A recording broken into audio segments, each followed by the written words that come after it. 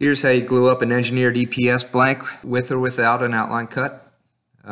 This example is a stringerless with a colored glue line. You can also use this technique with any stringer configuration that we can do for you as well. So we'll start off with our blank bungee glue up blocks, 3 per blank. You lay them out on the ground and then lay your blank on top.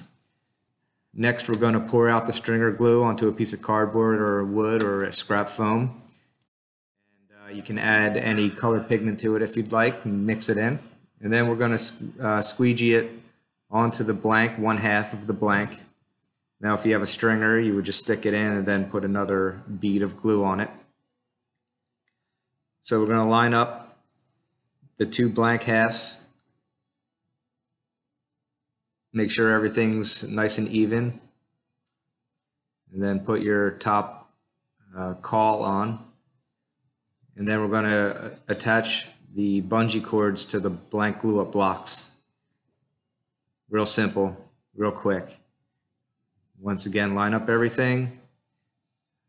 Quick cleanup, make sure that there's no drips. You want to minimize that. It'll make everything easier and cleaner for you when you're shaping.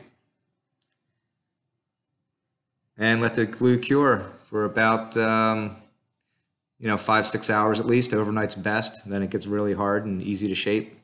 And here's an example of a glued up blank ready to shape. All you have to do is your rails and bottom contours, glass it, and go surf.